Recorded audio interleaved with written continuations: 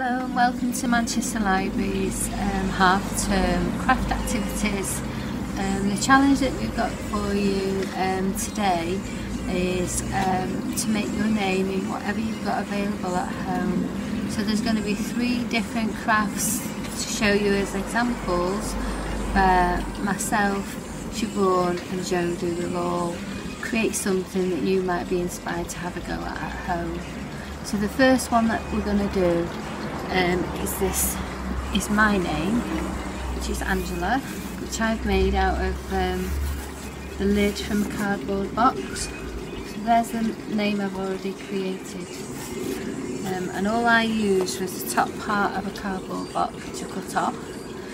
And then I've drawn my name out on this card.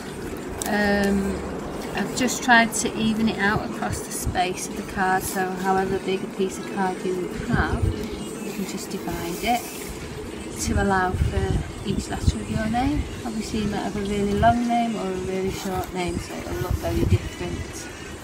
So that's what I did to start with. And then I just got my tub of tapes and ribbons that I saved from wrapping and all kinds of things like that. So I had all these already at home and I've used these to cover my name. So I've drawn each letter and then I've just covered the shape of each letter in different ribbons and tapes. The 2 A's I actually made 3D, so I cut out extra letters to go on top, and then I've wrapped those up in tape and ribbon just so that they stand out. But you could use anything you've got to make your own name and you might come up with something really exciting. So I hope you will have fun doing something like this. You only need card, whatever you've got to hand, and the only tools that I've used are some tape, pencil, scissors and a ruler. So I hope it keeps you busy over the half term and you can have some fun whilst you're doing it. Hi, I'm Jodie. To create my name art today, I will be using a piece of A3 white paper, 2 different wallpapers, some tin foil, some feathers from my pet birds, glue and scissors.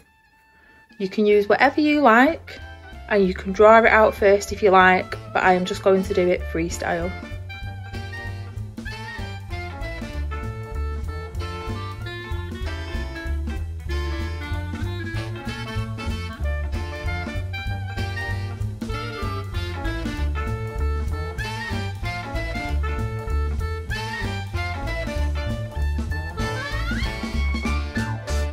Hi everybody, we're going to be doing some salt painting today. So what we need is PVA glue, some general table salt, a piece of cardboard, so it might be a package that you've got lying around, an empty box, some water and some water-based paint.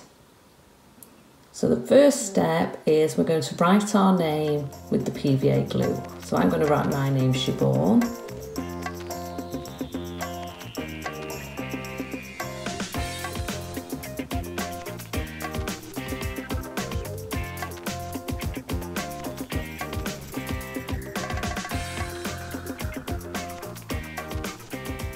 Okay, next we need to cover the PVA glue with some salt. So I'm going to take my salt shaker and shake salt over my name that's in PVA glue. So cover it all completely, and then once it's all covered, you're going to shake off the excess salt. Now you need to go and put that somewhere to dry. We're going to get our paints ready. So we're going to start making up our water-based paint colours, so it's ready to use when we want to start painting our name. There we go. So we've got our paints ready. Now that this is dry, we can start adding the paint. Now see what happens when you add the paint to the salt. See, it spreads through the salt, so it makes quite a nice effect. So choose any colours you like, be as creative as you want to be.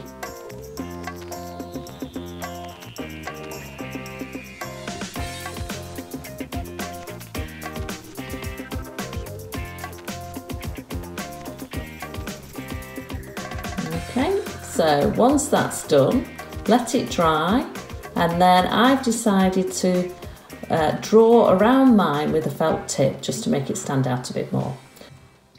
Okay, that's it. So try it out at home. Good luck. Bye bye.